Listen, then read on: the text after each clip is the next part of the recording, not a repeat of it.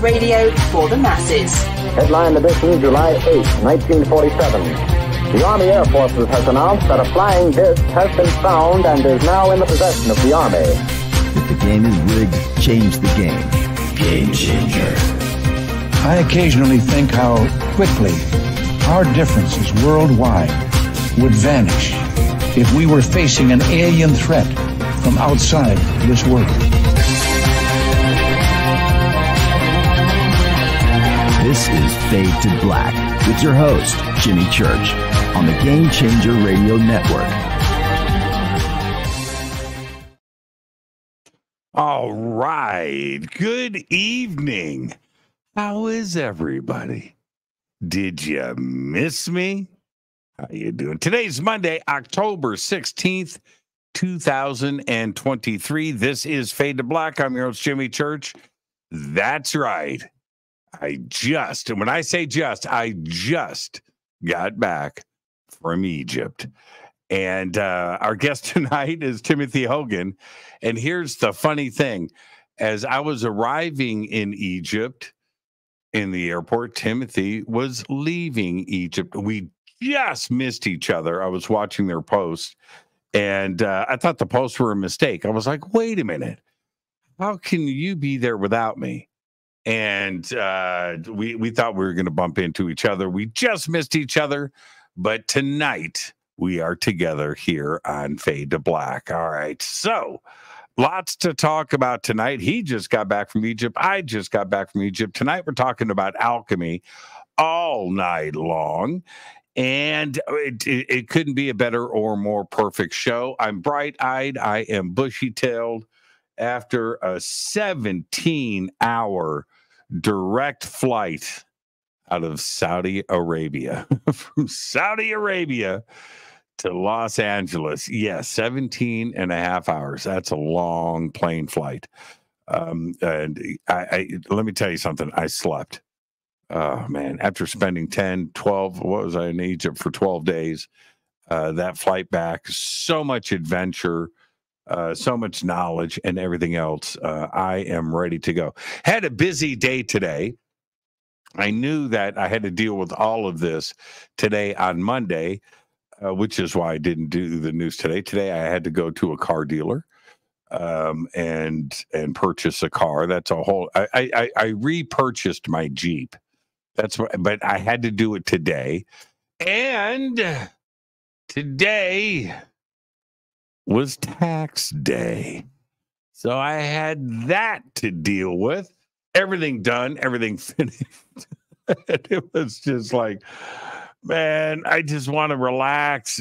But I've got shows to do this week. So 3 great shows this week. We have the unbelievable Timothy Hogan on tonight. Tomorrow night, we have Daryl Anka. That's right. Bashar is on the show tomorrow night. Wednesday night is Richard Dolan. So this is a action-packed week this week here on Fade to Black. And no show on Thursday.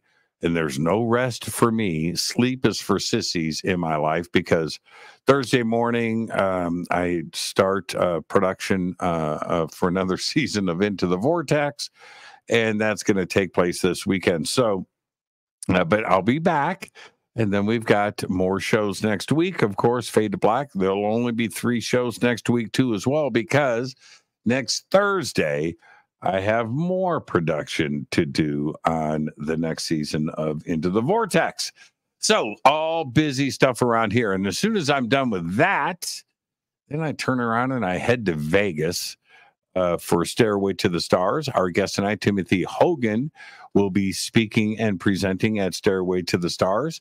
The links for everything are below Stairway to the Stars, and there's a discount code and everything else to get tickets. And that's it. We are less than a month away, actually 3 weeks away from Stairway to the Stars in Las Vegas. And then as soon as that wraps, a day or 2 later after that, I head to Peru, and I'll be down in Peru for the rest of November. So now you're really going to miss me. So there you go. All right. It's been a busy year this year. I am blessed. I am honored to not only have the show, but to have all of you hanging out with me. All right. So let's get straight to it. And tonight, Timothy Hogan is here. We're going to be talking about the alchemical terms and techniques, the same ones that the ancient cultures used all over the world, and how it is applied today, because we inherited all of this stuff, didn't we? So we're going to talk about all of that. He's an author. He's an international lecturer. Of course, he is the past master within several different spiritual and traditions, including many bodies of Freemasonry and Rosicrucian lineages. He's also, right now, the Grand Master for the Order of the Temple of the Secret Initiates, a Knight Templar lineage, and he runs the Templar Collegia and associated with all of that too, as well. His knowledge in all of the alchemical ways and Masonic rituals, everything is Timothy Hogan's world. So we're going to get into all of that tonight. All his websites are posted below and over on social media. Enough of the big intro. Let's just get straight to it and say good evening to the one and only Timothy Hogan. I call him Tim. Yeah, good to see you, Jimmy. It's good to see you, man. Hey, do you remember, welcome back from Egypt, by the way. Thank you. You too. Man, I got to tell you, it was pretty strange. I got there on the 2nd or the 3rd. It's all a blur to me now.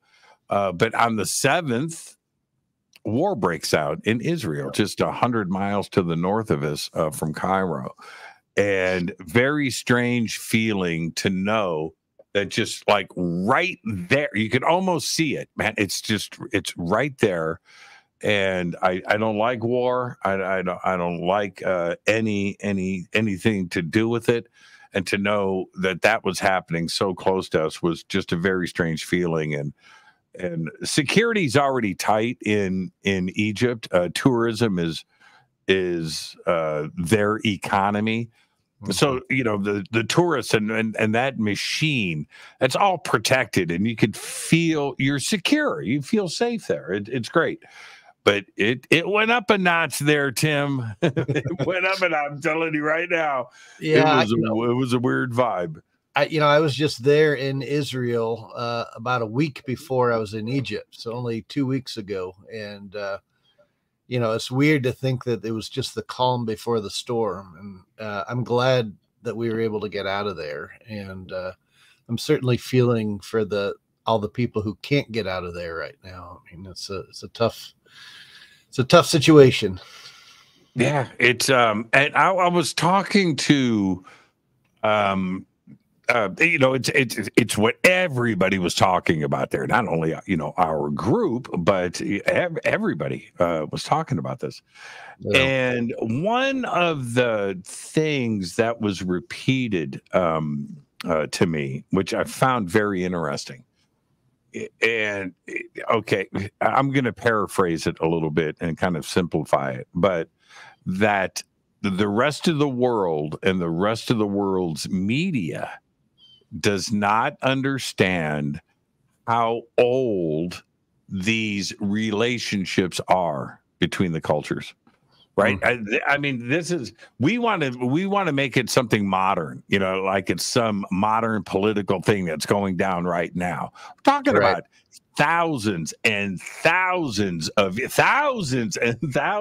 years of relationships and how they deal with each other, and not to get deep into that side of it and the geopolitics of it all, but and the religious aspects of it.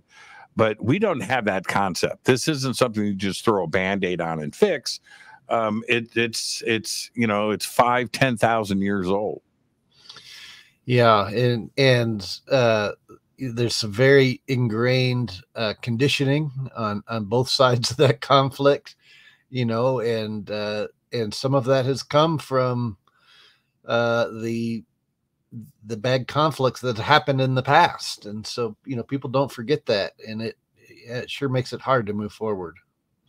Yeah, exactly. And I mean, I like everybody else. I mean, pretty much everybody else. We've just got to figure out, and this was also the word on the street in Egypt from people that I was talking to. We've got to figure out a way to just stop. And this is they don't like this any more than anybody else does. It sucks, and it's time. I don't know how. Maybe it's just how you're a kid and you're playing cowboys and Indians or whatever in the backyard, and you're like, truce. Well, maybe it's you know what I mean. Okay, that's it. It's over. It's done. Truce. Let's all tap out and call uncle. And maybe that's it. Maybe it could be that simple. I don't know. Maybe. Unfortunately, it might have to get even worse before people get to that point. It seems like, which is sad. I mean, it's just sad. And speaking of that, you just got back from Egypt. I just got back from Egypt, and there is one thing that is there. And it's and I'm just talking about on the walls and part of the story and stuff, where how do I say this? I don't want to say this the wrong way. There is there's a certain amount of control that you have with, and all of the pharaohs went through this. They wanted to be the greatest warrior, the greatest, pharaoh general. They wanted them, they wanted themselves represented in strength, and a lot of it was BS, right? Those, right? Them going to war and fighting these great battles when they never fired an arrow, right? But they're slaying dragons. But that's how you. Bring everybody together, and they think it's a way to gain respect.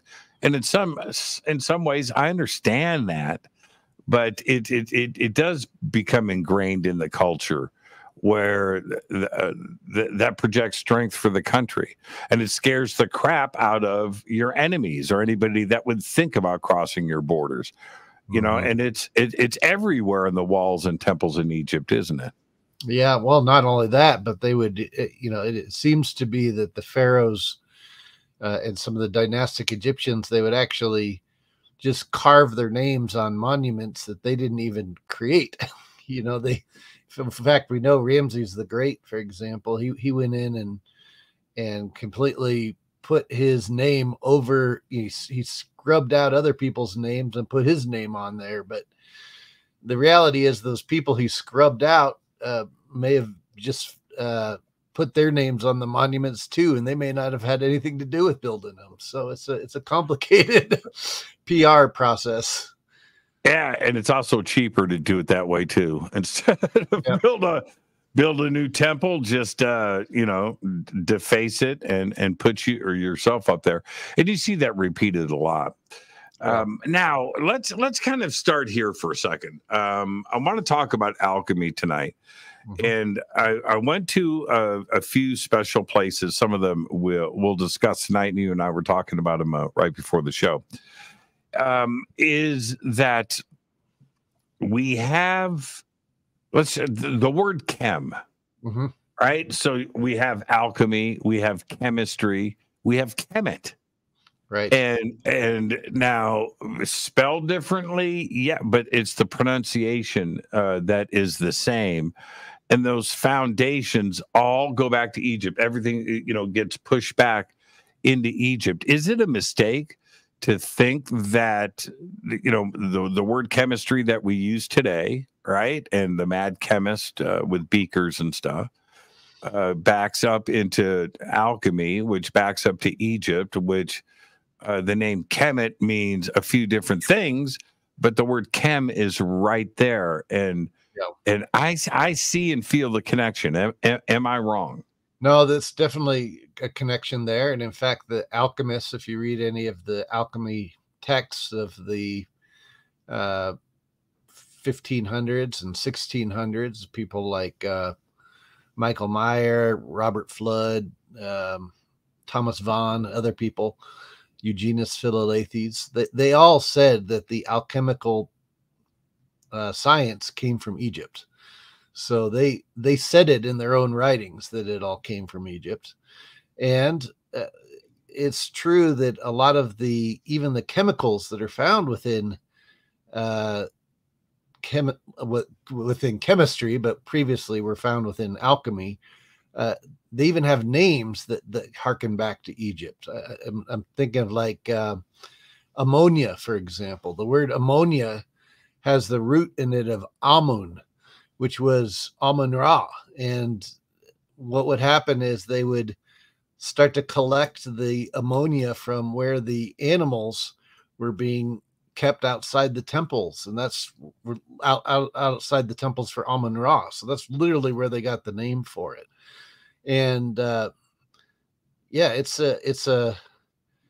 an ancient science going back to Egypt, and the word chem itself, or kemet, just meant black, and it was, or sometimes it's interpreted as black land, and they're not talking about the skin color of people living there. What they're talking about is the darkness in the Nile, and the black soot that would wash up on the Nile that could be collected and be used to not only fertilize things, but from it you could extract different medicines. You could extract different substances that could be used for all kinds of things. And this is really the foundation of what was to become chemistry later on. The ideas of mixing something together to create something, I don't equate that with Stone Age man. Doesn't make sense. Yeah. It doesn't make sense, right? Yeah. These ideas are traditions that have been handed down for millennia, way before dynastic Egypt kicked off in 3000 BC. For sure. Exactly. Who did the teaching? Who brought it to early Kemet? Well, the Plato would say it was the Atlanteans, and you have to remember too, even philosophers like Aristotle were looking at alchemy and trying to understand it, and were teaching on it to people like Alexander the Great. And it was of their own opinion that it was a science that had been inherited from Atlantis, or at least some pre-Diluvian civilization that existed prior to Egypt. And the secrets to it had been passed down in the priesthoods. And there were aspects of the alchemical science that involved making extractions from certain plants in the region that can be used to you can extract a hydrofluoric acid, which in itself can be used to cut stone and carve stone and melt stone and etch stone. And I'm quite confident this is one of the things that the Egyptians were doing, and the people before them, as they were making these giant megalithic monuments. Now, can we stay right there? Let's stay right there for a second. Yeah. When I always think of this, there is a stela at the Met in New York. And now the Met and their Egyptian wing, which is like half of the Met, which is already frigging ginormous, is like one of the biggest museums in the world, and beautiful, and it's got all the stuff. But like half of the museum is Egyptian. Yeah. And they even have a temple from Dendera there in the back that they brought over on boats in like 1900. I think the Wrigleys did it, or somebody, the Vanderbilts, you know, some rich family. Anyway, you know, they stole it, you know, from the middle of the desert and reassembled it there. It's pretty incredible. Anyway, you walk through, and they have this stela, you know, and it's red granite. And on this stela is, and I was just talking to Muhammad Ibrahim about this, by the way, too, as well. We got a really good laugh out of this. On this stela, it's tens of thousands of hieroglyphs, right? Mm-hmm. Really, you know, like this tall, but they're cut really deep and are like hairlines. Mm-hmm. Right? They're deep, but they're very thin. And you look, and it's the most beautiful thing you can lay your eyes on, because it's perfect and it's just so intricate and so detailed. And the hieroglyphs are deep, like you can't see the bottom of them. Right? They're like deeply cut, but they're hairline, right? Yeah. Anyway, so you get to the bottom of the stela, you're looking at it, and it's just stunning. There's a little card down at the bottom, and it says, "This stela, made of pink granite, was carved with this copper needle." Right? Yeah. Right. They got this copper needle. It's a needle, just like a sewing needle, copper needle, and that's sitting there. And you're looking at the hieroglyphs, and you look at this copper needle, and you're like, "No, it wasn't. No. That didn't make that." No, right? I mean that rose granite, the hardness of it. There's no way copper's not even hard enough to make a scratch in those. No, you sharpen the copper, right, with the right. Rose granite. It's the exact opposite. But they could do it, I suppose, if they had an alchemical process or something to soften that, and then maybe get in there and maybe turn it into maybe putty, or, you know, like a soft clay. Yeah, I mean, that's possible, but no, they didn't. How do you suppose those kinds of hieroglyphs were carved with such precision? Well, with everything in Egypt, you know, it's hard to determine the age of a lot of it, because as is the case with most archaeology, you had earlier civilizations who created things, and then later civilizations came in and inhabited these earlier sites, and then they started adding their own stuff to what they found. And usually what happens is the archaeologists will then point the time frame of its creation to when one of the later civilizations moved in and inhabited it, rather than the consideration that they could be much, much older. But the problem with that is that the older, in most every case, the older things tend to be more advanced technologically than the newer things. And you see this not only with the construction of the buildings themselves and the temples and how the stones were cut and laid and the size of the stones. But then we see certain drilling in some of these stones and certain carving in some of these stones, which are very clearly there's high technology being used in it. And we know that the dynastic Egyptians did not have that technology. So we need to ask, okay, well, who did? And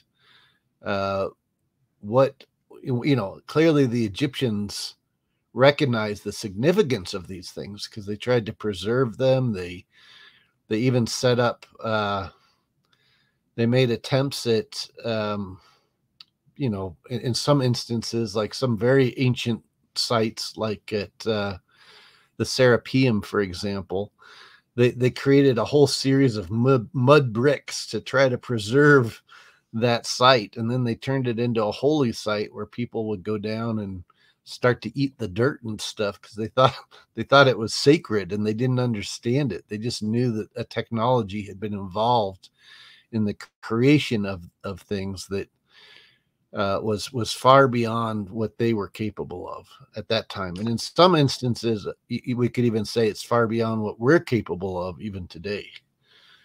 So I went down. Okay. Let's talk about the Asarian for a second, because we were the first people to finally get down there after many years of restoration. And you just got back from Egypt, but you didn't go. You didn't get when you go back, you'll be able to go down inside of it.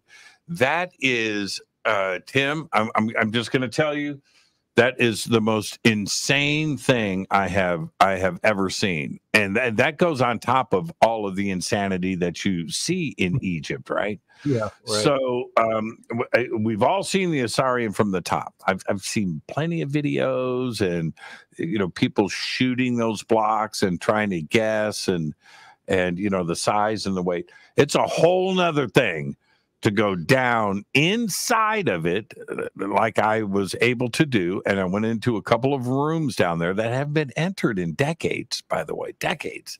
And it smelled like it too, by the way.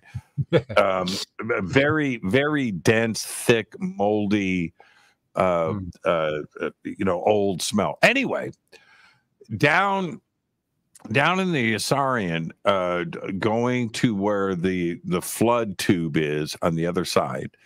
Okay, so walking there, it had polygonal interlocking blocks. You don't see it from up top. Can't see it. I'm down there because they're so finely cut. You can't see the grooves from up top. You can't. So I shot probably 30, 40 images of this, and I'll share them with you later after the show.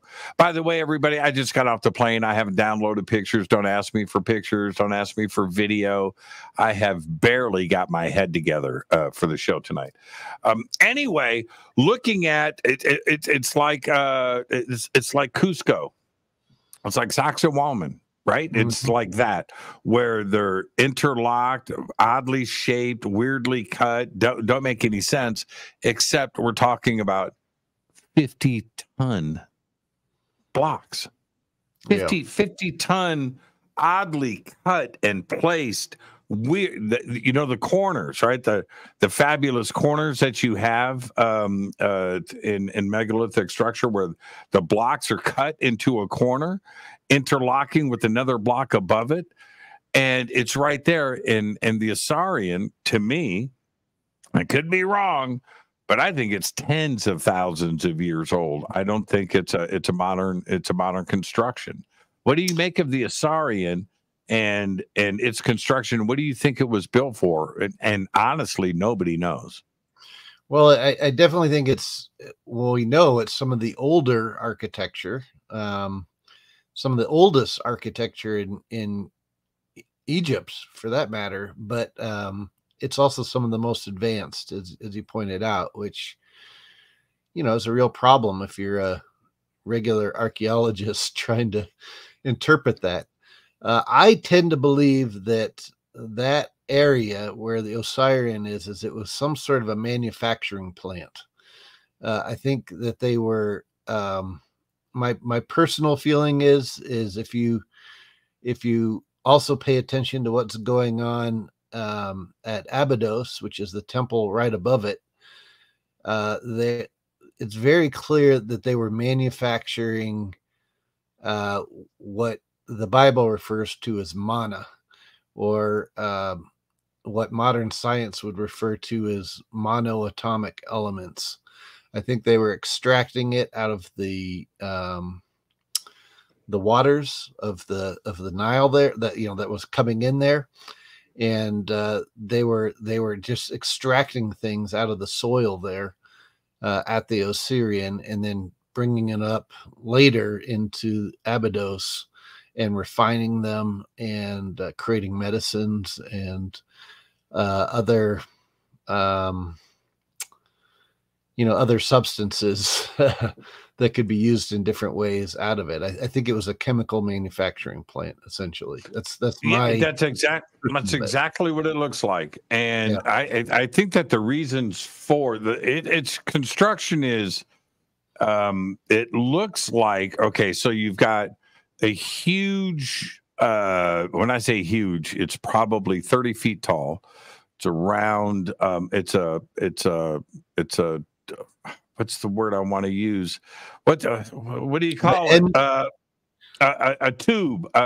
What do you call a drainage? Drainage cylinder or whatever. Yeah, I can't think of the word right now. Yeah.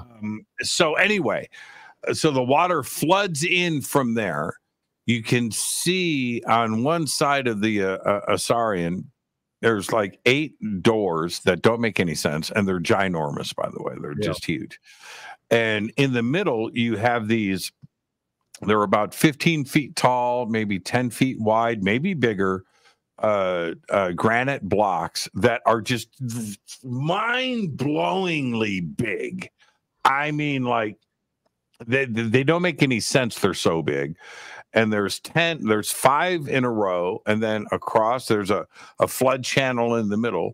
Then there's another 5 behind you. The reason for that, and you look and you see the tube here, the water flooding it. They need to be stationary. They need to withstand great amounts of pressure that it is flooding in. Those doors are there for a reason. They're not rooms.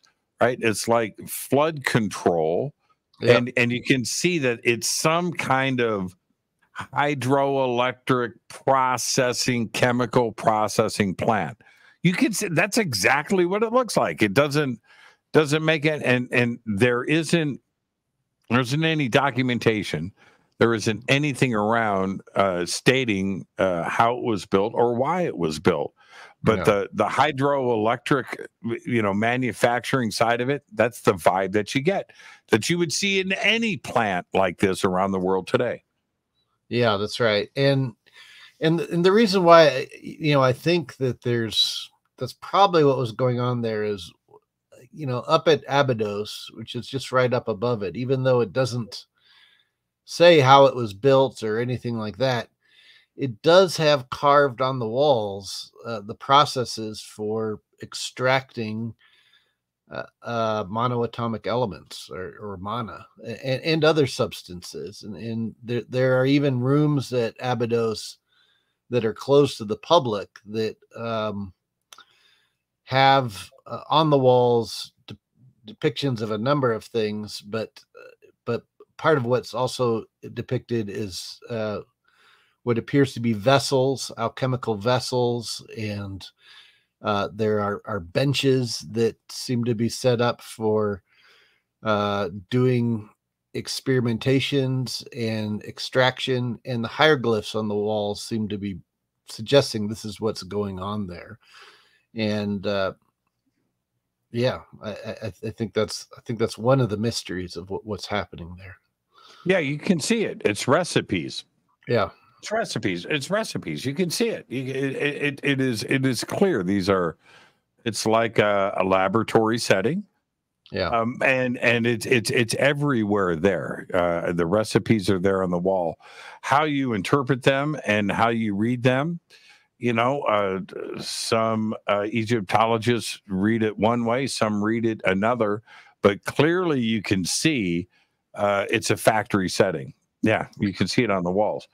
But the Asarian, staying on this for a second, is so bleeping big.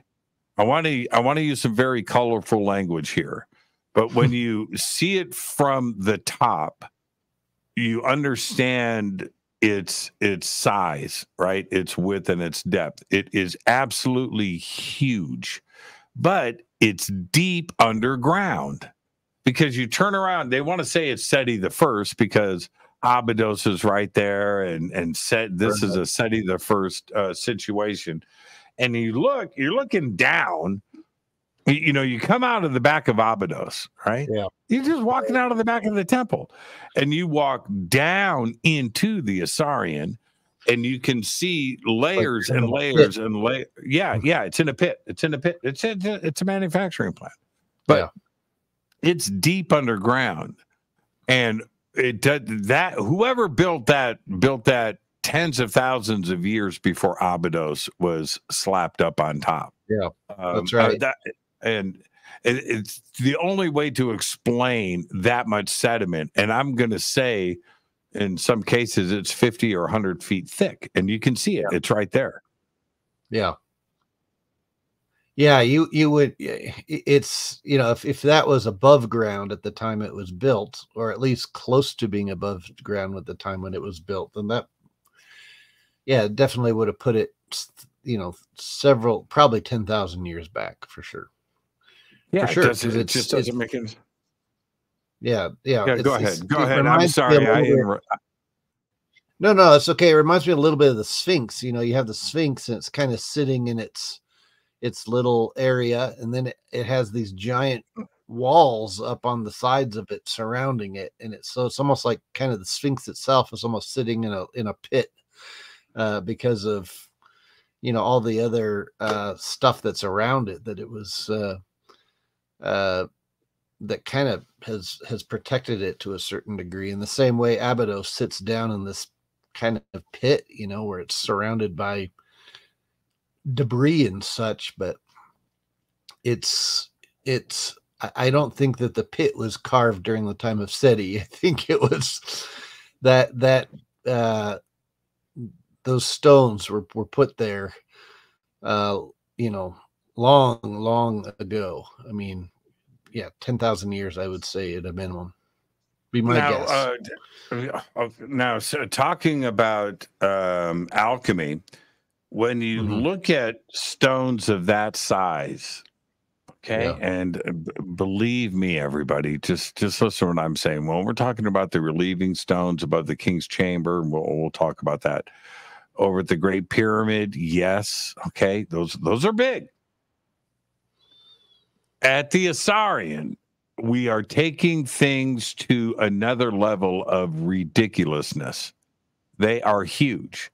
And I have no idea. That's where everything boggles the mind. It's big, and the size and the weights of some of these things. And then you go to the Asarian, and you're taking it to another level of geometric perfection.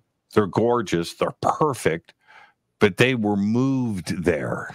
That's right. And he's just like, and Abydos is in the middle. At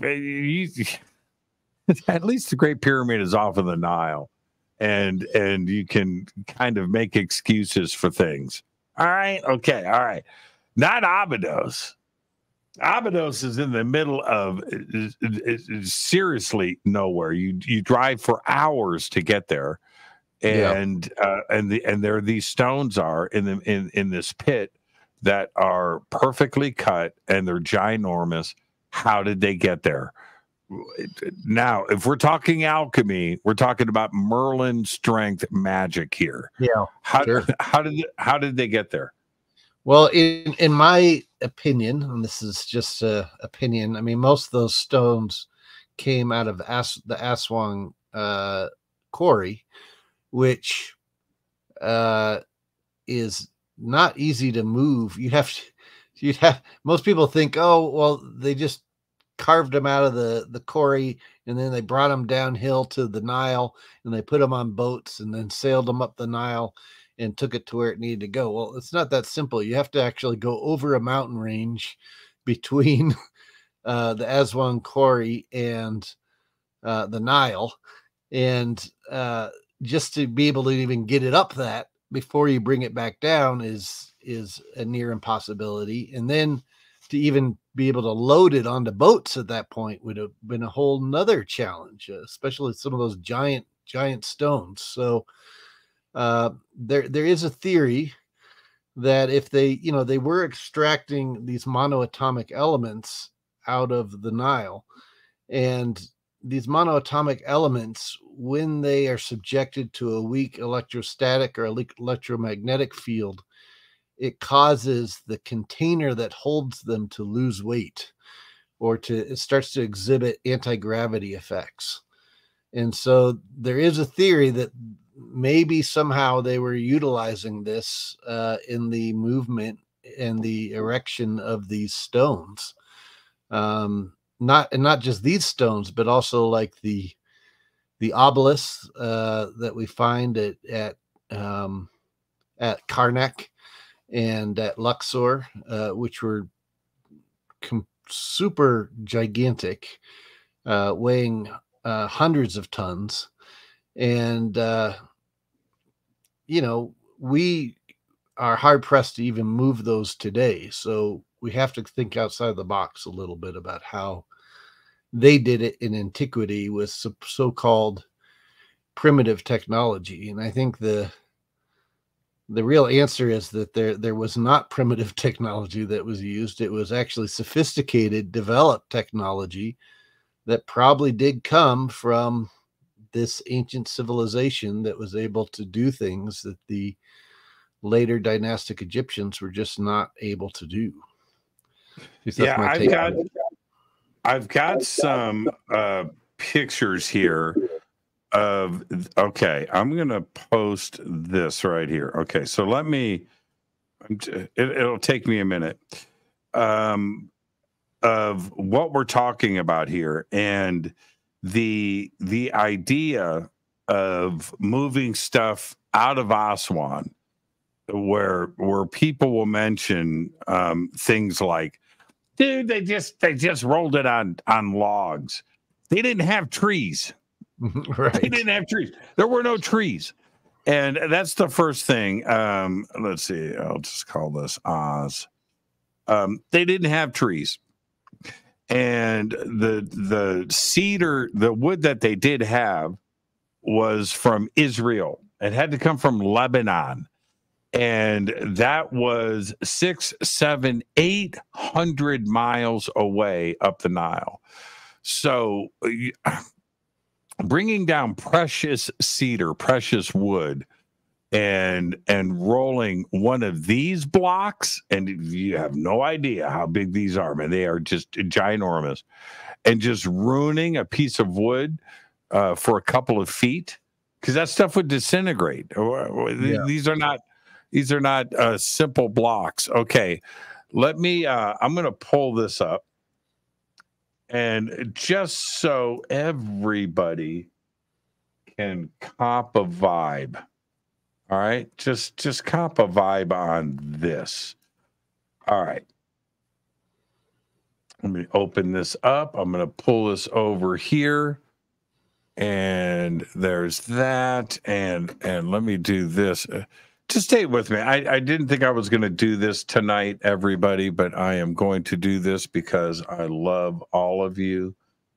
Okay, here's this. Okay, let's do this. And the blocks that I'm about to show you have a size. Okay, this is, first off, here is the Asarian itself. And now, this has been closed off. Okay, everybody can see my mouse. Okay, this is the tube that I am talking about. That's where the water came in. This goes back and then back underneath the desert back here. The flood waters would come in and go through here. This is where the stone, these are where, if you can look right here, you can see. Look, see this block? Look at this block, Tim. Yeah. Look at that cut. Look at that cut. Yeah, that's right. Yeah, and it goes all of these in the corners, right? And it goes underneath here. Look at this odd. All of these are cut. See these, right? And you go down. They can be locked in place. Yeah. Okay. Now, these blocks here, these are what I'm talking about. That block that is 10 feet wide and at least 15 feet tall. Okay, so see the size of this guy standing right here? Okay, so he would be right here. He's 6 foot tall. So that gives you an idea of the height and the width. Now, those are duplicated 1, 2, 3, 4, 5 times. There's 5 more here. And then look what's sitting right on top. More. Okay, and this is all roofed in. There's one of the roof blocks right here going back in the other direction. There's like 3 of them here. So these were going down and then covered and then recovered, and this was all sealed in. All right. Now, check out this next image. Let me pull this up right here. Boom. Just give me a second. I'm going to pull up this next image just to give you guys a vibe.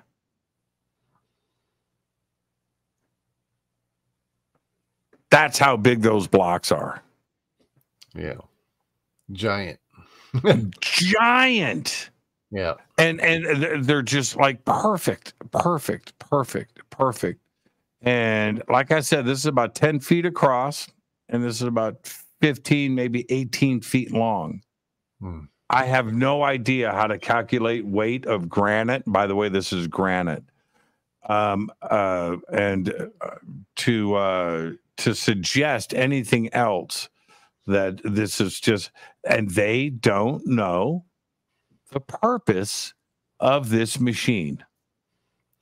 Yeah, you know, the other thing that makes me associate it potentially with alchemical processes is the name itself, Osirian, is of course named after the god Osiris.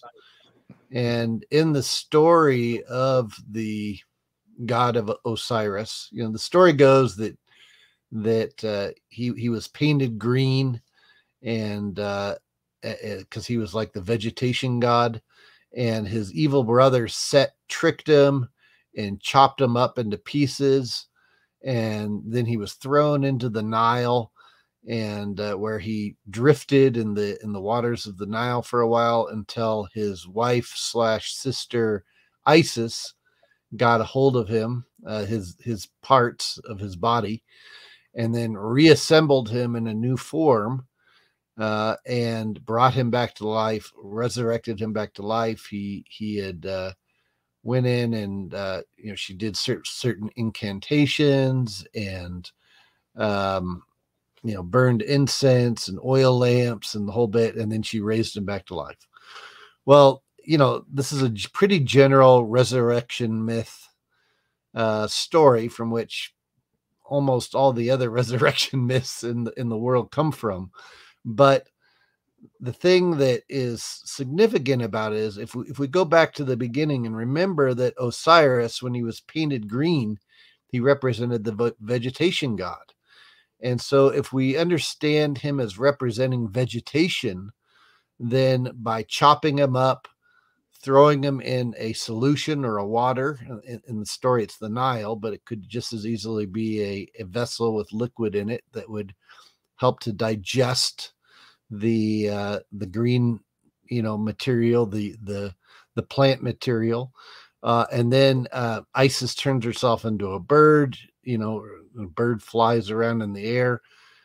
In the same way, birds in alchemical traditions usually related to distillation, where you took that substance that was being digested and you distilled it into you heated it up and turned it into a steam, and then that steam condensed into a new liquid, and then from there you could in fact then take it to this next level where you then you extracted other things out of it, and ultimately all the things that you extracted from this process you recombined and put back together, and you raised it to a new form, which was a new medicine or a new you know, some sort of a new substance. I mean, this was the alchemical process.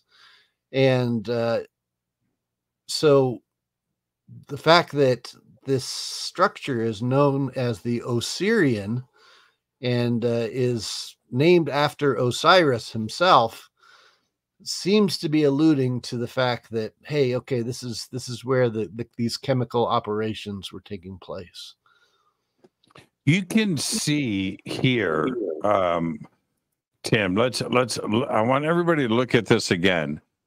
There are these these doorways. It's not a doorway. It's like a flood gate, right? Mm-hmm. So there's one here. There's one on the other side. You can see one here. There's like 8 on this wall. You can see the entrance to another one here. Those are here. They don't make any sense except for there's a chamber back there with these. It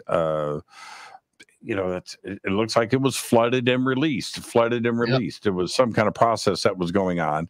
The water here, there are 30 steps that go down into this. This is permanently flooded, and there's one in the center here, and there's one on the other side, and you have these 2 center sections here with the giant blocks on it.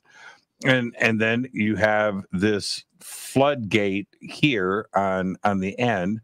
Obviously, the water poured through. These are interlocking blocks, came flooding into here. This filled up and drained, right? Mm-hmm. There's a process of everything going on, and which explains to me when you see it, and when you stand in the middle, as I did, I stood right in this door. I'd call it a doorway. It's the entrance to this where the water entered. You stand right here, and I'm just as tall as this railing. This railing like comes up to my neck, and that's right here. That's how big this is, and it all makes sense. It's all symmetrical. The water came in here through the center, and everything filled up. But that's the purpose of this. I just I don't understand extracting and filtering and putting water through processes. That's exactly what it's for. Right. And that would be the way to collect the black soot too. That was, that Egypt and even alchemy was named after, was the blackness, and it was, if you could collect that black soot, you could extract out of it everything that you needed to create fertilizers that would help irrigate the crops, to create medicines, to create acids that could be used to carve the granite stone, because the silica in the granite would melt with the hydrofluoric acid, and it's all there. You could process everything with pretty much the same processes that are outlined in the Osiris myth, and then just applying it to the different substances to extract stuff. Now, and so I was, Tim and I were talking earlier about its depth. So you can see the stairs going down to the top level right here. These stairs, you can't see this, but they wrap around a second time, and they come up to where I am standing right here. Remember, I'm looking down onto these stairs. Now, if you look over on the far side, you can see the years of sediment that have built up. This is the top of the Sahara right here. This is the Sahara Desert. The Saharian is way level, way deep down. You're looking down into it. You're not looking at it level and it's built above ground like you would expect. It's deep under the same what's the altitude of Abydos, which is behind you. This is underground, and which includes the man. What's the word for that? Tube. What's the word for it? You need to go to Home Depot. You need to buy pipe. It's a pipe. It's a pipe. Yeah, right. Man, pipe. It's a pipe. It's a ginormous 30-foot tall pipe. Yeah. What's the purpose of that? What is running through something that big? That's a lot of water. Yeah. And you can even see like towards the top of the stairs or at the top of the pipe, you could see those mud bricks, that were erected probably by the dynastic Egyptians to try to preserve the site. You find that a lot of places, but that kind of shows the difference between the technology that went into making those giant blocks that are down below, and then these kind of mud bricks that are that are Yeah. up above. So look at it. Look at the contrast here that you're referring to in this shot, right? Okay. Right. This is crap. Right. Right, which dates to the pre-dynastic, or dates to the dynastic Egyptian time. You know, the crap. Absolutely. And then look at this corner cut. Look at that, right there, right there. Look at the difference between this and this. Right. Yeah.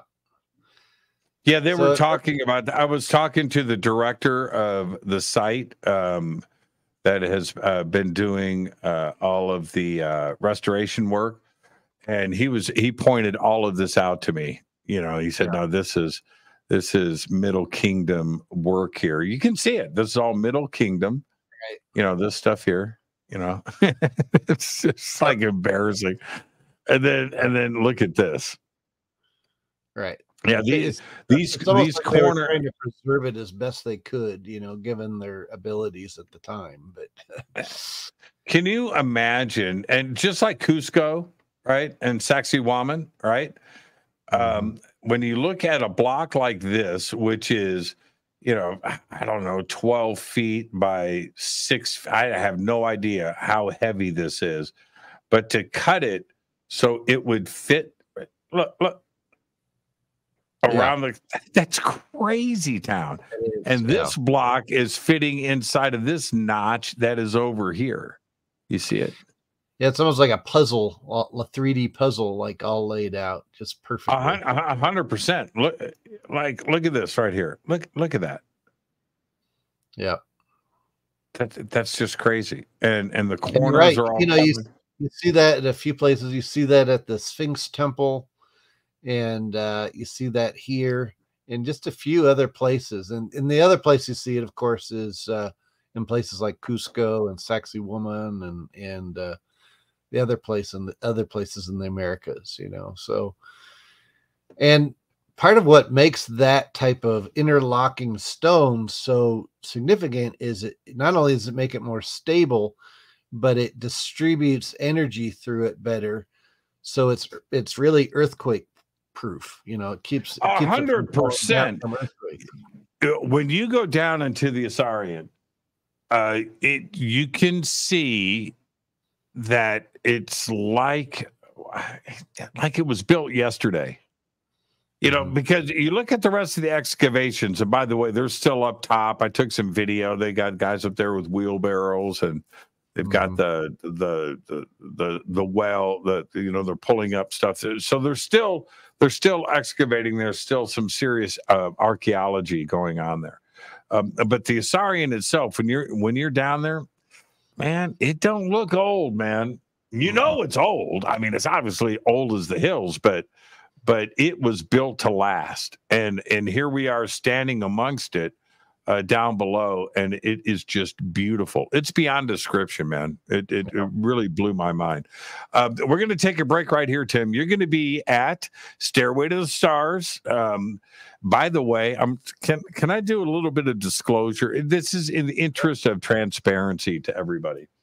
So I'm putting Stairway to the Stars together, right? And I'm making the phone calls and planning stuff. Tim, you were one of the first people that I called.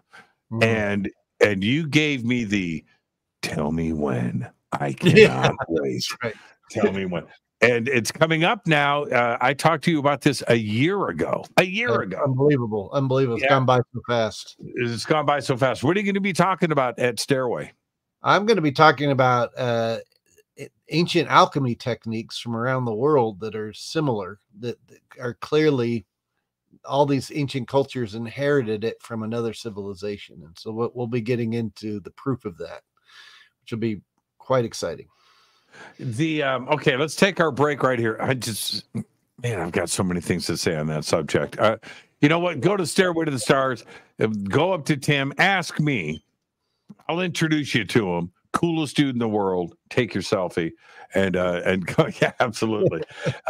Let's take our break right here. Our guest tonight, Tim Hogan. We've got lots to talk about tonight. It is alchemy. I'll be right back after this short break. Stay with us. This is Fade to Black. This is Jimmy Church of Fade to Black. Please visit all of our sponsors. We're taking a quick break here. All of the links are below. We'll be right back. Join us November 10th, 11th, and 12th, 2023, live at the Luxor Hotel and Casino on the Las Vegas Strip, as Disclosure Fest Foundation and Fade to Black Radio presents Stairway to the Stars, a Human Origins Science and Technology Expo, with live talks, lectures, and workshops by world-acclaimed researchers and authors featuring topics like human origins, ancient technologies, indigenous teachings, workshops, a mass meditation, yoga and sound healing, music, and so much more. This is Jimmy Church, by the way, and I'll be your host all weekend long. Don't miss our intimate sky watch and meteor shower over the infamous Area 51 airspace in Rachel, Nevada, with special surprise celebrity hosts guiding us through the night. This event will sell out. For more information and tickets, please visit disclosurefest.org. Hi, everybody. Jimmy Church here. Very special announcement, and that is we are shipping Fade to Black t-shirts again. It's been almost 2 years.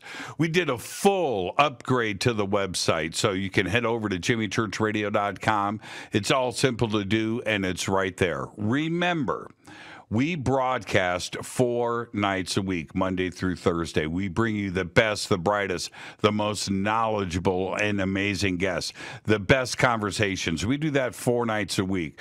We also do 4 days a week. We broadcast the news, and we do that live too as well. It's not a one-man show. I do it with website support. I do it with producers. I do it with writers and artists. All contribute to the show.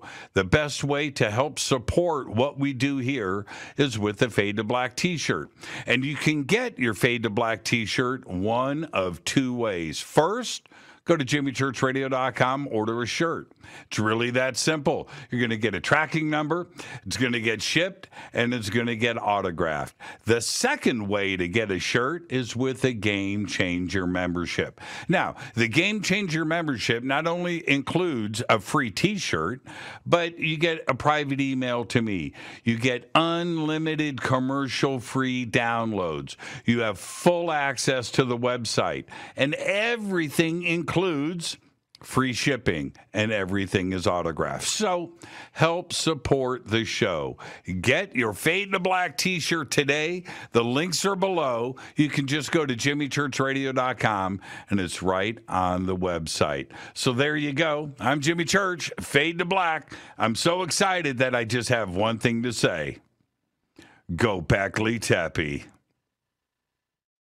River Moon Coffee, makers of the Fade to Black blend. Truly the best coffee on planet Earth. Just visit rivermoonwellness.com or their Amazon store. It's all simple to do. You can check out the Fade to Black blend, the Game Changer blend, or any of their Black Moon Wellness products. It's the only coffee I drink. It is the best, and it's Doc. Again, rivermoonwellness.com. All right. Welcome back, Fade to Black. I am your host, Jimmy Church. Looking at that video, and look at me now, post-Egypt. Tanned, rejuvenated. I walked through a couple of Stargates and a couple of rejuvenation chambers, and I feel great. And the first thing I did, 17 and a half hours and then stuck in LA traffic. I got to the house, and I'm this on all that I love. I dropped my bags and ran to the kitchen and made River Moon coffee. I hadn't had River Moon coffee in 12 days, and I haven't stopped drinking it since I got back. It's the best. I'm serious. First thing I did. And then food was great over in Egypt. It was. I got back at 3. I was home at 5. I was home at 5 p.m. I made River Moon coffee and then ordered a pizza. A pizza delivered. And I sat down and ate pizza and drank coffee. and until I fell asleep. It was a glorious time. River Moon Coffee, the links are below, and head over to the Amazon store too as well. The links are below. River Moon Coffee. I like my coffee, Doc. And don't forget to get your T-shirts. The links are below. Help support the show. Our guest tonight, Timothy Hogan. And we're talking about alchemy tonight, all of it. And one of the things that I wanted to get into tonight is everybody wants to know, and it's the King's Chamber. Mm-hmm. Now, when you first enter, I don't have pictures tonight. I don't have anything prepared, but once again, I was first in to the Great Pyramid, and I took some amazing pictures. And I was asked not to post some of them, so I can't post them all, but I will certainly talk about them. I leaked a couple out, but we have Tim. You just went through this too as well. Yeah. You were just there, so we have absolute free access because of Muhammad Ibrahim and his relationships that go back decades to everybody that runs all of the sites there. Allow us these special access privileges. And one of the things, they just ask, no pictures inside of the Great Pyramid, because they don't want everybody going in and laying in the box, right, in the sarcophagus and taking pictures and being tourists. It's a very, very, very, very special place. And so out of respect, that didn't happen. Wink, wink. Okay. So, but when you do something like that, that's special. And like I said, I was first, so I'm all alone. And you do that march up the stairs, through the tunnel, of course, the shaft, and then enter the Grand Gallery, which it's called the Grand Gallery. That's not what it is, but just for the sake of understanding to everybody. So then when you get up to the top, and you make you crawl through that last shaft, which is full of trap doors, by the way, and you can see the mechanisms of all of this. But when you enter the Grand Gallery, it is perfect. Mm-hmm. There isn't another way to describe it, is there? It is divine perfection. It's like a cathedral. It's perfect. Yeah. It's like it's brand new. Mm. There isn't another way to explain it. Its construction and the engineering behind it defy any explanation, doesn't it? Yeah. Well, and to think too that above that Grand Gallery is another chamber that's just as long as the Grand Gallery. The only reason why we know that is from recent tests that were done, but no one's been in there yet. But the fact that it's just so huge and magnificent, and to think that there's another chamber up above it is almost too much. It makes you realize how small you are. You can feel, okay, so you can feel the power of the room. All right. Mm-hmm. That you can feel it. And I think that it is generated from, granite is alive. It's crystal, right? And so there is it's alive. And then when you have all of that weight above, that is coming to, that is kinetic energy, right? Mm-hmm. And it's all focused on that. You can feel it, man. You walk in there and you immediately turn on. There's not another way to explain it. I went up to the walls, and I took a moment to myself. I didn't do all the oming and meditate. I left that to everybody else. I was off in my own world. But I went up to the walls, and I guess that would be the east wall, and just put my hands on it and stood there with my eyes closed. And the silence, the power, you could just, it's all around you. And I think it's kinetic. I think that is what is going on. There's so much weight above and around you compressing together that energy is constant and doesn't stop. Yeah. Yeah, well, and not only you have that energy, but then you have all the static buildup from the desert surrounding it. I mean, they've done experiments where you could literally stand on top of the Great Pyramid with a glass bottle with a wet rag on it and hold it up, and sparks will start shooting off of the bottle because of how that energy just builds up and collects in there. So you have all that pressure going down and then all that energy going up, and it's quite a, and then not to mention, that's not even counting all the geometry that went into building the structure, which has its own energy. So it's really a profound place. Let's talk about that box for a second. You and I have talked about it before. Yeah. I'm not going to call it a sarcophagus, but because it doesn't look like one, it's not shaped like one. It's very bizarre, because when you go up and you're going to touch it, so you do that, of course. But when you look down inside of it, and it's a confusing moment. It's too narrow.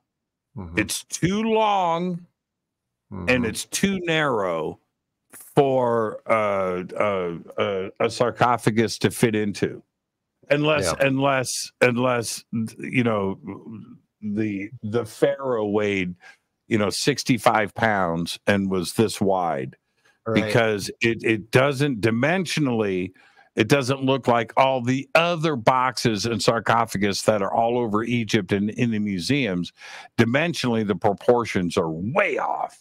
Way off. What's the true purpose of that box? Well, certainly it's been used throughout history.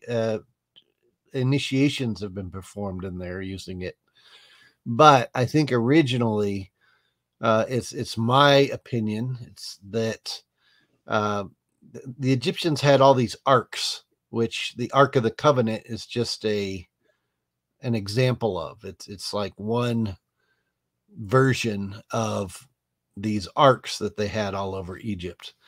And it just so happens, if you take the outside dimensions of the Ark of the Covenant and the inside dimensions of that particular box, they fit together just perfect. And on a previous show of yours, we discussed how I believe that the arcs were these electrostatic capacitors, and especially when the mana, or these monoatomic elements, were put inside of it, which is what the Bible says was done. So if you were to do that, if you were to put that right there in that box, I think it would just do the natural buildups of static electricity and the energy from all that weight. It would just cause an immense buildup within the arc of electricity, which would just broadcast out in the region. Now it can be questionable how far it would broadcast. I don't know the math like Nikola Tesla did, but I think that's exactly what Nikola Tesla was trying to create with his Wardenclyffe Tower. And I think that pre-dynastic Egyptians or this Atlanteans or whoever it was probably understood this technology and were using that structure to broadcast electricity in the region. There is something similar at Edfu. So again, I don't have that image, everybody, but they just opened up, and I didn't see this the last time I was in Egypt in Edfu. In the back temple, in the back part of the temple, there is a room there that they've just opened, and I went right up. I took pictures of it. It looks like, man, it looks like an ark. And the ark is up on this stand, and a stand that was made for it. You can see it. And it's got the handles on it and everything. It's a box. And then it looks this, I don't know.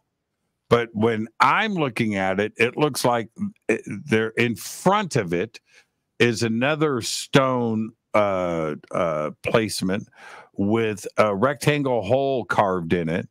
And you can tell that they were picking this up and placing it inside of this opening in front of it.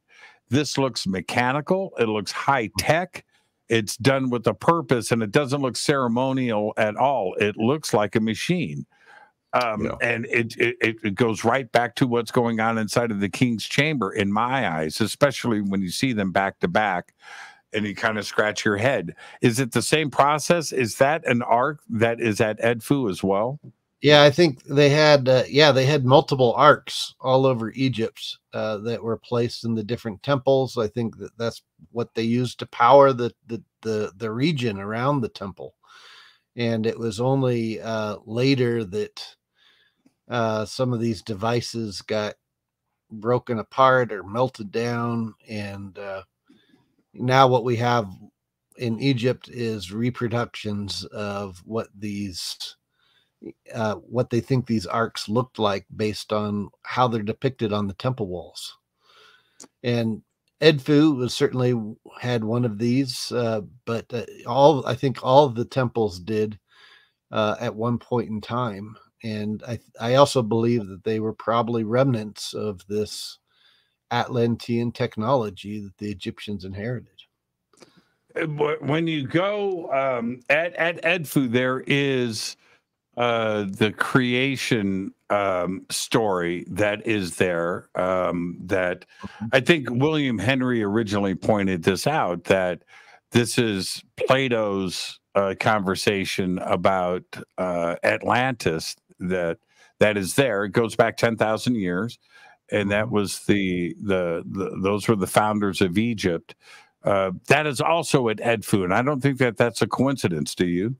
No, I don't. And you find this too with the artwork all around Egypt. Anytime there's sphinxes, even if the sphinxes have the head of a person or the head of a ram or the head of a dog, they all have the body of a lion, and they seem to be pointing to this previous age of the lion, which would have been Leo, and that would have been during the time when that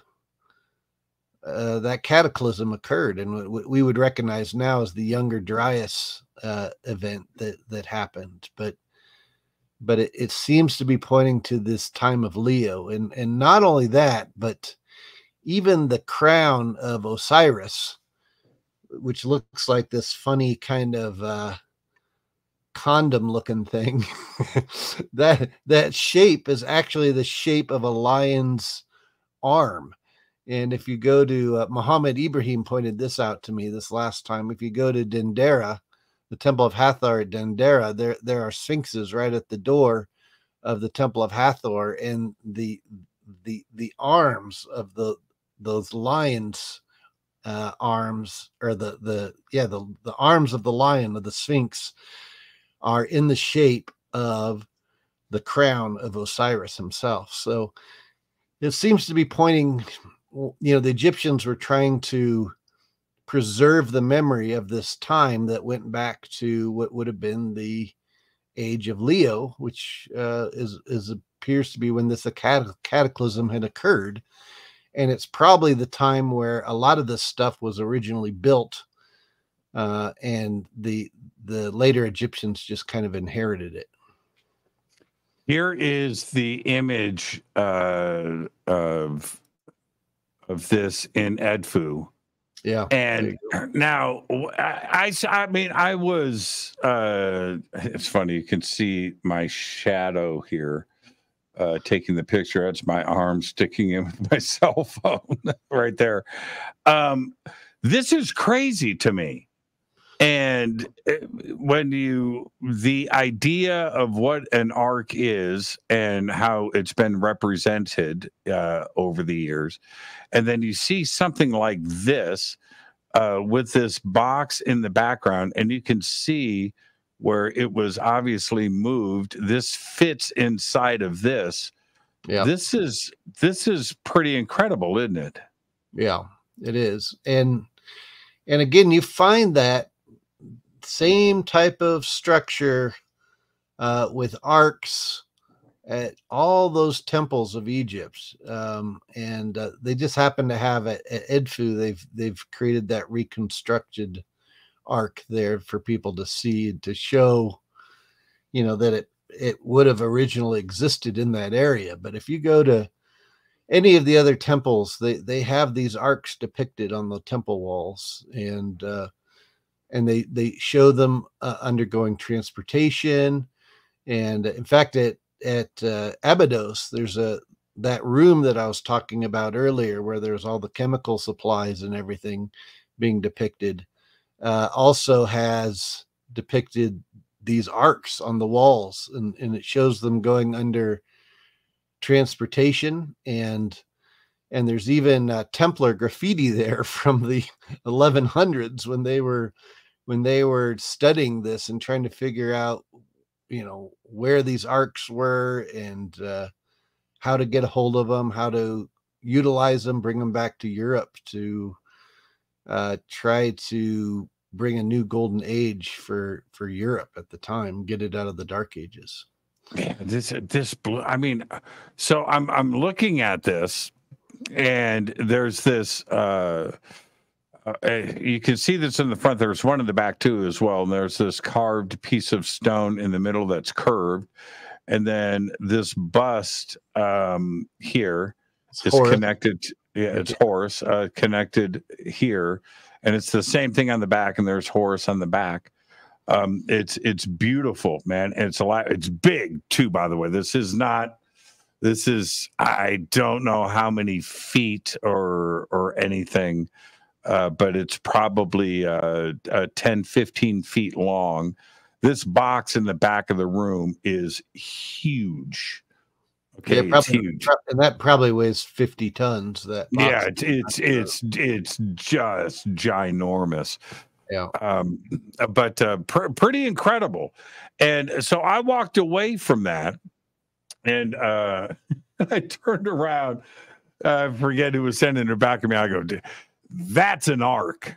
Mm-hmm. That's exactly what it's like Indiana Jones. You're looking at an arc. That's it. Right. That is just mind-blowing. Mind-blowing. Right. And they have some, they created, there's three others, reproductions of that I'm aware of in Egypt. One is, two of them are found at the entrance to the Karnak temple. There's kind of like a little room that you go through at first, which has a model of the entire complex. Yes. And in that room, they actually have two of those arcs. And then there's also one at Luxor itself on the Avenue of the Sphinxes. And it's, if you, there's these sphinxes, thousands of sphinxes that go between Luxor and Karnak. And just a little bit away from Luxor itself on that Avenue of the Sphinxes, they also have one of these reproduced arcs that's there for people to see and take pictures of and to speculate on. So yeah, the Avenue of the Sphinxes is one of the craziest. And there's only like, I don't know how many are left there. Probably 50, right? out of 1,000. So how many homes? Forget about the museums. I'm talking about homes in the world have one of those in it. Yeah. And I would say a lot, about 900. There's 900. Hey, you want to see my Sphinx? Because they stole them. They're gone. Right. Yeah, they're gone. That avenue is about, a couple miles long. It's a couple miles long, and they're just one after another. Boop, boop, boop, boop, boop. The stands are still there. The Sphinxes themselves are missing. Yeah. They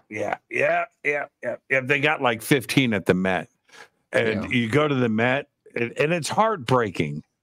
It's cool to see. All right, okay, you're at a museum, and so they've got like 15 in this room with all these pictures, and they're all proud of it. And I'm like, man, give them back. Just give them back. What are you doing? We don't need to see this here. You know what I mean? It's stolen. Between the Metropolitan and the London Museum and the Louvre. Right, and then France, pretty much looted so much in the Louvre. They've looted so much out of Egypt. It's kind of unreal. It's sad, Now, speaking of alchemy, I want to talk about stargates for a second.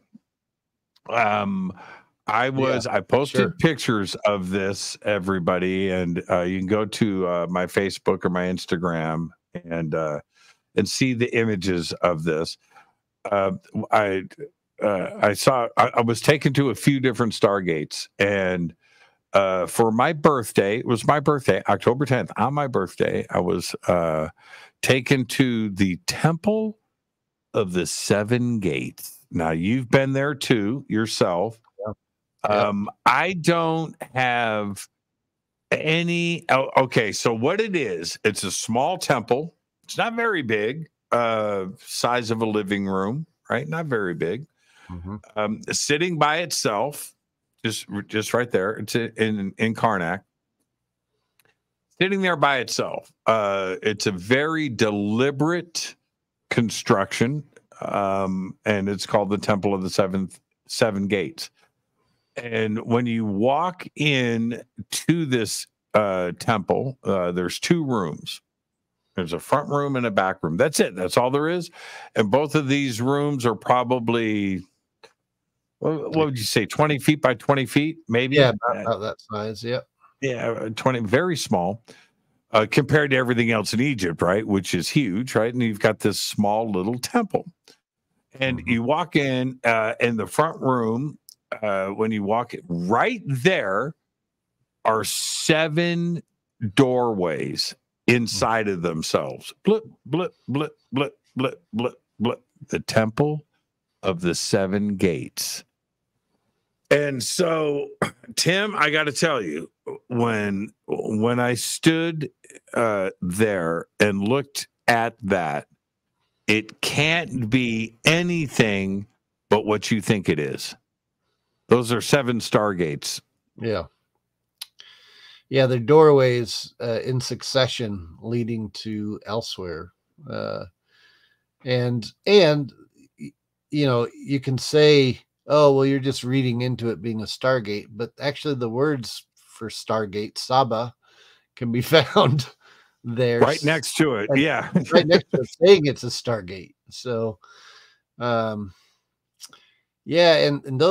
those are unique places that, for example, there are a number of other sites around Egypt that are listed as stargates that have some sort of a gate like that, but this is very unique because it does have 7, and it's the only place I've seen around Egypt that has those 7 doors all within each other.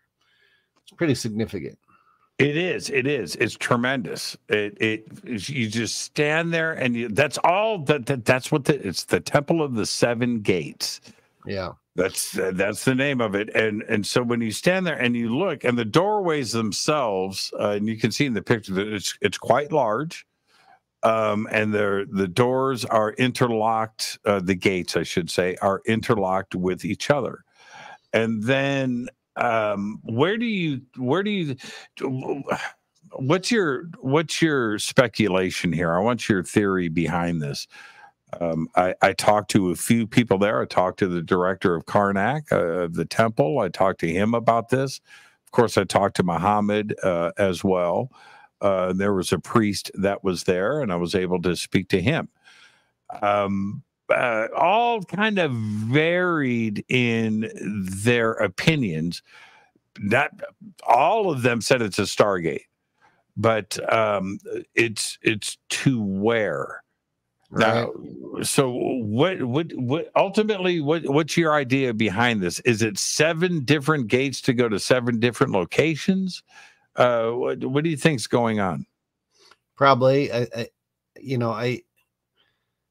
tried to determine, when I look at these things, I'm trying to determine if it's like the priest or whoever would put themselves in like a drug state and would look at that during right times, and it would almost be like a screen where you were seeing across time and space to an area, and maybe you could talk with beings, almost like you and I are talking right now over looking at a screen, and talking. Was it something like that, or was it like that there actually used to be technology there? And then the Egyptians, tried to create a reproduction of it in stone to commemorate what was once there. That's another possibility too. Or another possibility is it was just a designated place, and that there were beings from the stars who were able to use that as the spot that they came out of. I can say. One of the places that I've had access to in Egypt, which is closed to the public, is the sanctum area of Hatshepsut's temple, funerary temple. And at the top level, it's kind of there's 3 levels to the funerary temple. And on the top level in the middle, there is this there's the sanctum area. And it is also listed as a Stargate, but they have guards posted there 24/7, not letting people in there. You can come up close to it and take a photo, but from the vantage point of where they let you come up to, you can't see what's actually on the sides of the walls in the room. If you go into the room, though, I can tell you what's depicted on the walls are what almost looks like an oval with stars in it, and then you see gods coming out through the oval, just like that movie Stargate, and meeting with Hatshepsut and giving her instruction. So that's what's being depicted on the walls. That's so controversial that the Egyptian government keeps it closed off 24/7 and lets no one in there. So it suggests that whatever these Stargate gates were, is they were places where the gods, or at least superior beings, were able to come through them somehow, whether it was actually physical or whether it was just a recording, like a digital recording like we're witnessing right now, but somehow communication was taking place between them. And the suggestion is that it came from somewhere else in the heavens, probably, the star systems that the Egyptians pointed to all the time were Orion, the Pleiades, Sirius, Aldebaran. There were certain fixed star systems that the Egyptians highlighted again and again and again, and they pointed their windows towards. They included them in their mythology. And I would have to believe that if there were beings that were communicating from another star system, that it would have been one of those star systems that the Egyptians were highlighting. And by the way, you also find this even in the temples themselves, like if you go to Abydos or Dendera or you know, any of the Edfu, any of these temples, if you look at the columns, there's actually a hieroglyph on all of the columns at all of these temples that says received from the stars. That's the message that gets repeated again and again and again, received from the stars, which almost implies that there were beings that came from the stars who helped to build these temples, or who had a part in letting them know how to build the dimensions or what materials to use, or something. There was some sort of a influence beyond just astrological. And in the Temple of the Seven Gates, when you go in the second room, the wall behind the wall with the gates on it is a giant tree of life. Yes. And I find that significant, and it's a beautiful one too. There's a lot throughout Egypt. Yeah. This one is beyond exceptional. Yeah. It's just crazy. But right in the middle are 7 ankhs. And this is okay. Now look, I'm not a genius, and I don't read ancient Egyptian. I don't read hieroglyphs. I can fake it. I fake it on TV really well. But it looks to me, okay, I'm just saying this out loud, looks like a set of keys. Mm-hmm. That's what it reminded me of. It's like a set of those are the keys to the individual gates. Yeah. What's the purpose of those 7 ankhs sitting there clustered together on the trunk at the base of the tree of life in that temple? And again, it's 7 of them, and that's not coincidence. It's almost like the tree is like a cosmic map, and those ankhs are the keys to open the different gates to travel along that cosmic map. I mean, at least that's how I might interpret it. Yeah, very, very, very bizarre, very special. That temple, and if you ever get a chance to go to Egypt, you've got to wiggle your way into that. That's something that the Temple of the Seven Gates, that's not listed in the tourist guides. That's just not there. That's a very, very, very special, very sacred place. And I don't know. I like your idea, though. Could be transport. It could be, right? You're going from physically going. Could be. But I like your TV screen idea. Yeah. Well, I mean, because it's you can't actually go through the door, right? I mean, it's stone, but it's highlighting this gate. You know, I should say gate, not door, but it's highlighting these gates that it's implied. Well, how many sites? Well, okay. How many sites around the world have nearly the exact same thing? Yeah. A lot of cultures had those same doorways with the stuff. You know, you're not walking through it, but it's got a door frame carved in the stone. Yep. And then that's in the middle. It's like every culture had some version of this. Yeah, and you know, the standard Egyptologist will say, "Oh, well, that's just like that's a fake door that the soul is able to go through in the afterlife after the person dies, and it's meant to be the gate that shows the pharaoh where to go after he's dead." And it's like, okay, but this isn't a funerary temple that you're finding it in. You know, this is a temple of instruction.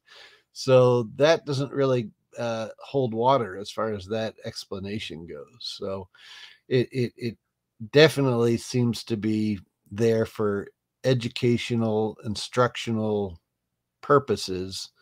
And it's implied that those instructions are coming from other beings from the stars to the pharaoh itself, which hence why it was called a stargate to begin with.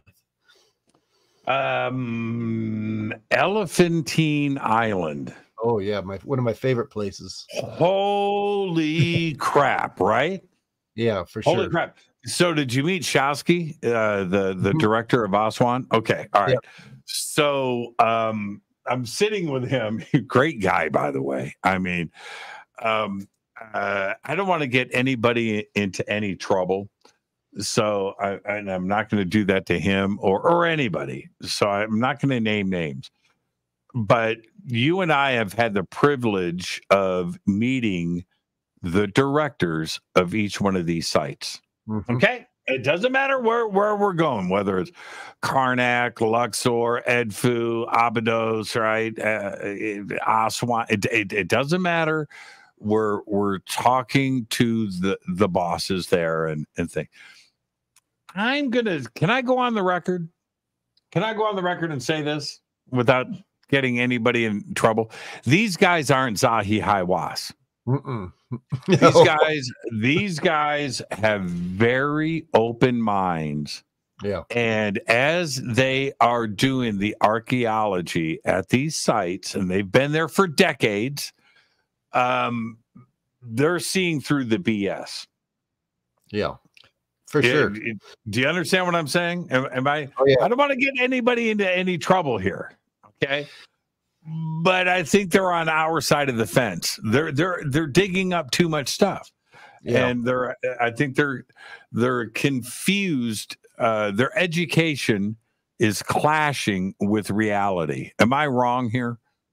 No, you're right. Well, and not only that, but I think they understand that some of the things they're finding, especially at like Elephantine Island, completely goes against the standard narrative of Egyptology that's being taught out there. I mean, for example, at Elephantine Island, there are murals. There's a temple of Tutmosis III there, and there are murals of Egyptians meeting with Mayans trading beads.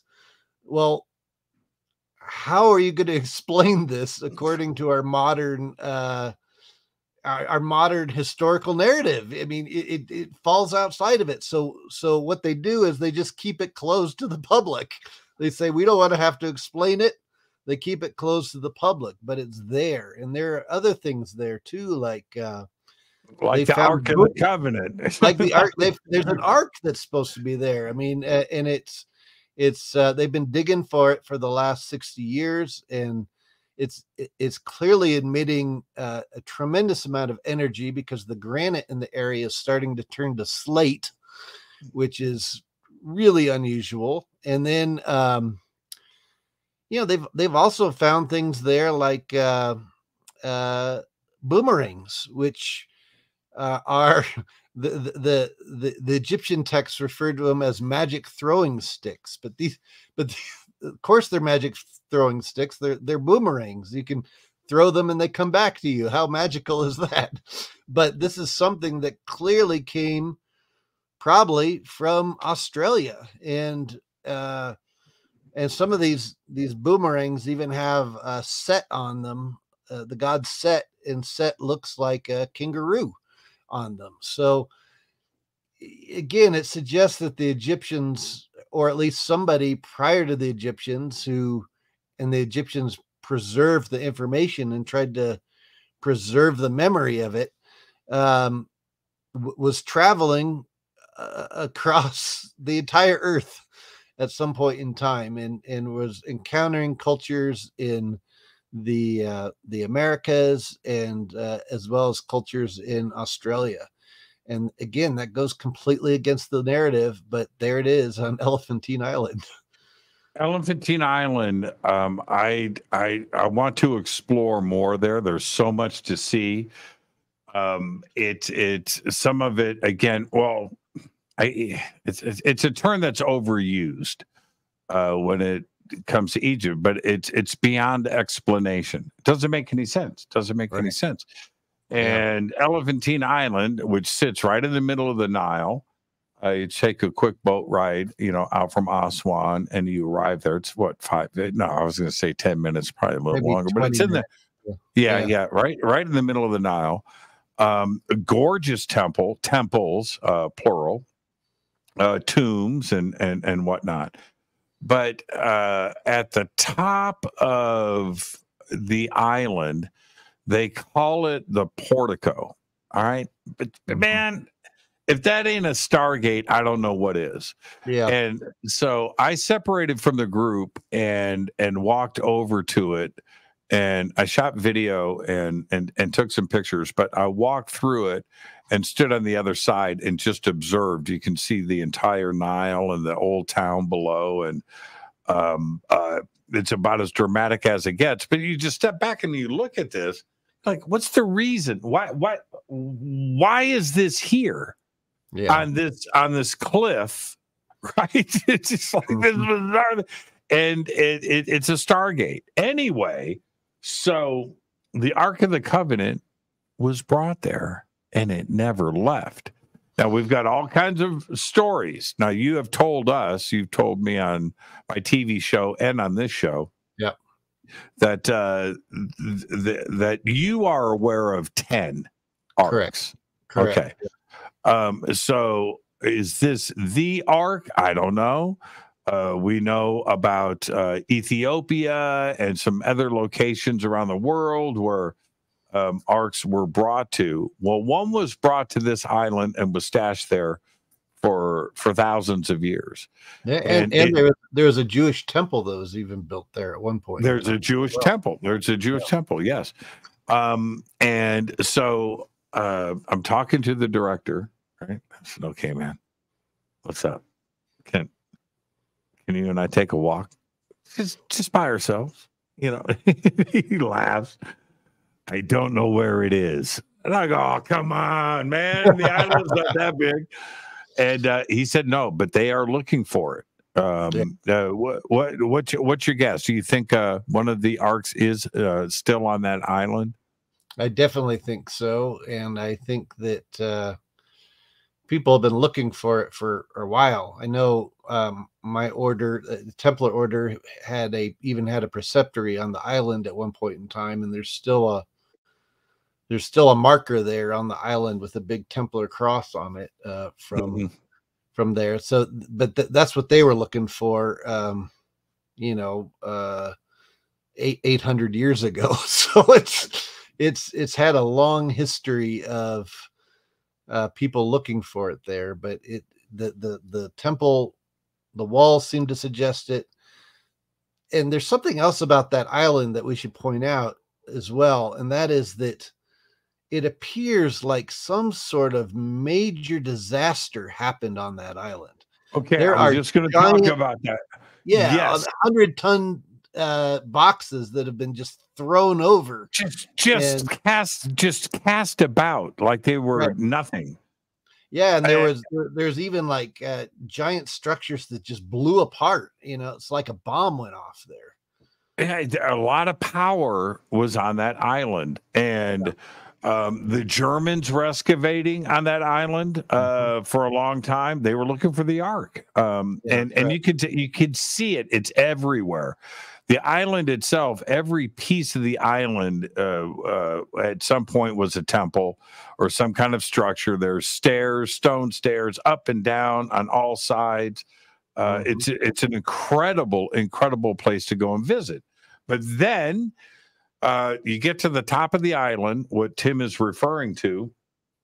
You go across this walkway, and as you're heading up, if you're heading up, it's to your left. If you're coming back down, it'll be to your right. Is this again? It's like a saurian big. Dude. You know what that looks like to me? I'm just going to say it. I'm going to say it out loud. That looks like a Stargate gone wrong. Yeah, sure. Yeah. Okay. Yeah. That's because the box itself, we're calling it a box. There's a doorway. You can see the hinges, right? There's hinges on both sides. It's probably 20 feet by 15 feet rectangle, perfectly cut entrance, perfect. It's got a seat on the inside of it on the bottom. You can see it. It's exactly what it is. And it is huge. It's bigger than my studio, and my studio's 20 by 30 feet. All right, in here, and it's that big, and you can see the hinges.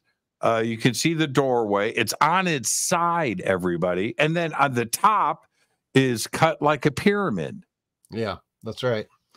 Yeah, it has that same. It's almost the same type of looking box that image that you showed of Edfu of the ark.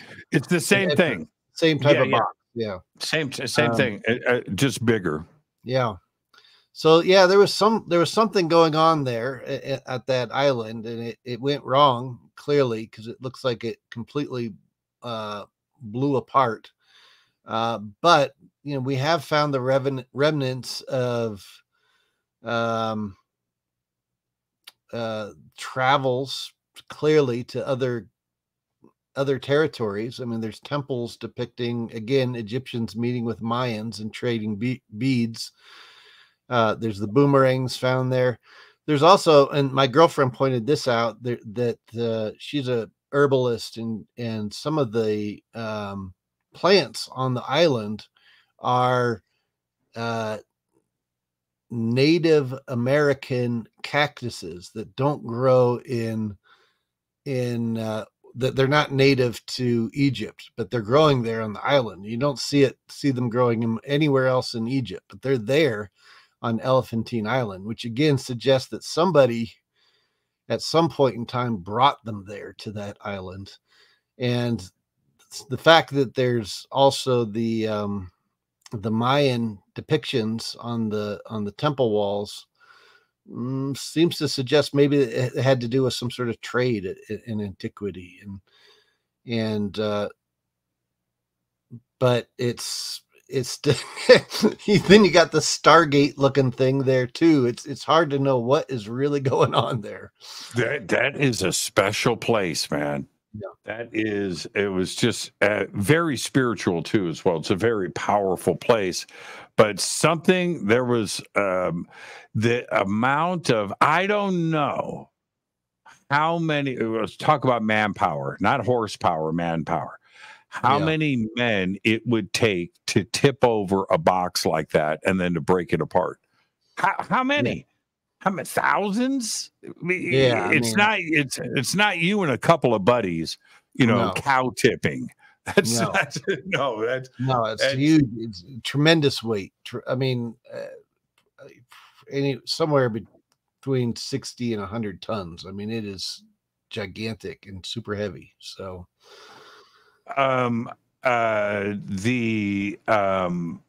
the other part that I wanted to mention, did you get a chance to go to KV9? Was it open when you were there? Oh, in the Valley of the Kings? Yeah, KV9. Yeah, on a previous trip I did, not this. Okay, same thing there. So everybody down at the bottom of KV9, not one, two sarcophagus side by side down on the bottom that were blown up, and so they've got one kind of pieced back together. It's literally in 1,000 pieces of black granite. Yeah, and the two granite boxes, which are the same size as what you see in the Serapeum, right? Serapeum, huge, broken and flipped over, and you're looking at a 50 or 100 ton block of granite. I have no idea the tonnage or the weight, but they are huge. It's the size of a locomotive, broken apart and flipped over in the bottom. So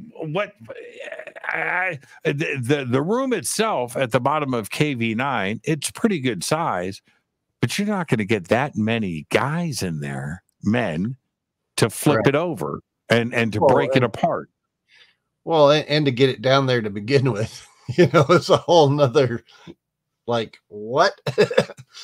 And I think this is a good point to point out too. When you're talking about the Valley of the Kings, the standard the standard explanation is that the pharaohs found this secret place, this area, and they started digging into the mountainside, and then they just made their tombs there, and they wanted to keep it secret, to keep it from prying eyes from being robbed. And robbers, being robbed.